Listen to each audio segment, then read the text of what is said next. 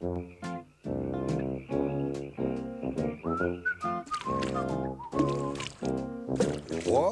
Oh, hello, little dude. Where'd you learn to act so rude? You're irritating, so exasperating. Son, I think you about to see me come unglued. Why can't you be P-O-L-I-T-E?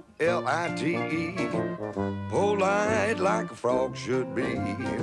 I'd be so happy, I'd be so glad if you could start behaving around my pad. Every little froggy ought to learn in school.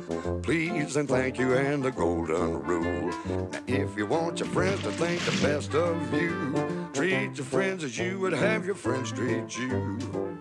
Hey dude, I'm trying to crash, so cool it with this splish and splash.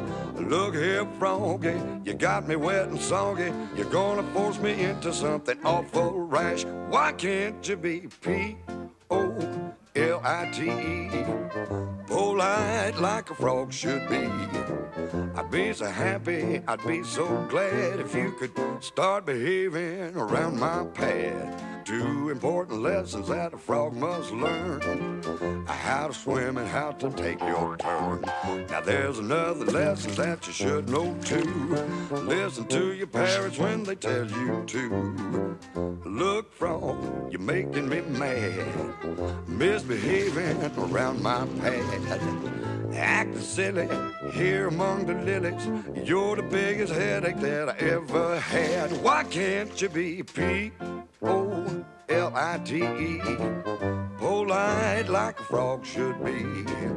I'd be so happy, I'd be so glad if you could start behaving around my pad. Any frog can reach the very tippy top if you listen to your mom and pop. But you're bound for failure if you fail to see the good of showing others common courtesy. Ah, that's better, no more jokes. All's quiet on the water, folks. Frog is gonna fall. He's living in a jar. 'Cause some kitties caught the froggy when he croaked. Shoo-ba-doo-ba-doo-ba-doo-ba-doo-ba-ba.